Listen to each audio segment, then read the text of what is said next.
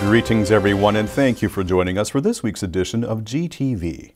I'm Don Valiant, and this is the news from Gyeonggi Province this week. The application period for Gyeonggi Province's college tuition loan interest support for the first half of 2021 will run from December 28th to January 29th.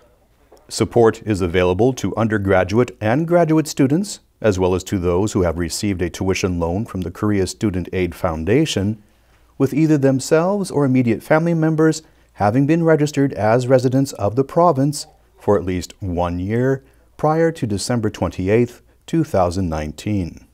The interest covered by the support includes that incurred during the second half of 2020 on any tuition loan received for the second semester of 2010 or thereafter. Applications are being received online via the related website.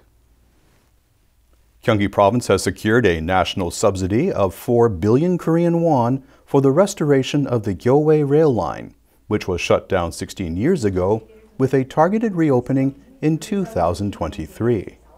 On December 29th, Gyeonggi Province Governor Lee Jae-myung signed an agreement with Goyang City Mayor Lee Jae-jun, Uijeongbu City Vice Mayor An Byung-yong, and Yangju City Vice Mayor Jo Hak-soo, the three cities through which the Gyowoi line runs, on cooperation in this initiative and its inclusion in the 4th National Railroad Network plans. During the meeting, Governor Lee stated that he anticipates this rail line will serve as part of solid transportation infrastructure that will help realize the balanced development of Gyeonggi Province. During the ongoing COVID-19 pandemic, Gyeonggi Province has made disaster basic income payments to provincial residents as a primary economic relief measure. The province recently assessed the effects of these payments, which had also triggered social discussion using related big data analysis.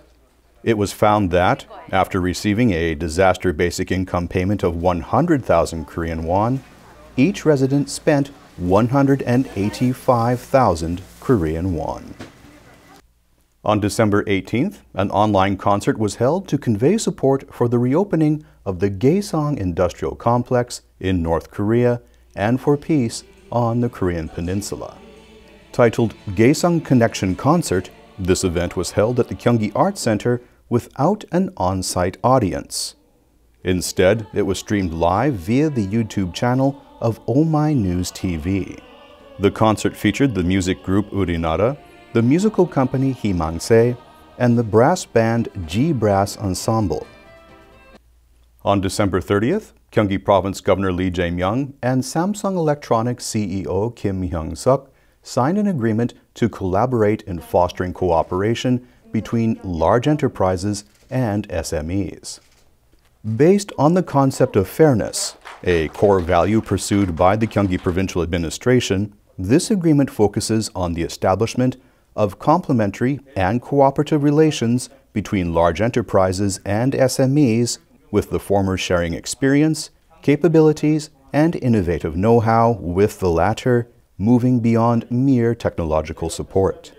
According to the agreement, Gyeonggi and Samsung will jointly invest approximately 21 billion Korean won in 7 projects, including the development of smart work environments and advanced technology sharing platforms, as well as marketing support for promising enterprises. Gyeonggi Province recently inspected parking management at public facilities. At more than 60% of the locations inspected, parking control was not being enforced in zones reserved for emergency vehicles.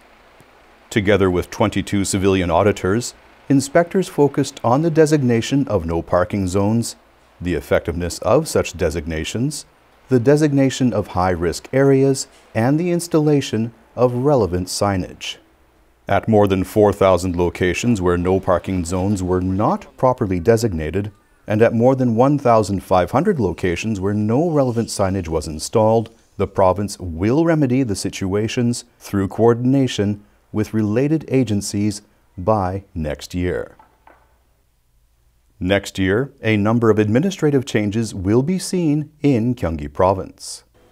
The province will expand the services of the public delivery app Delivery Express, introduce account receivable insurance cost support for SMEs, begin full-fledged operation of the Gyeonggi Transportation Corporation, and launch Gyeonggi-style sports New Deal projects.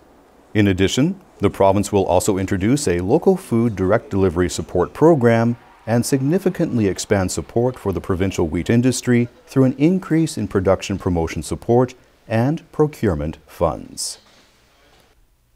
Thank you for joining us for this week's edition of GTV. We look forward to seeing you again next week.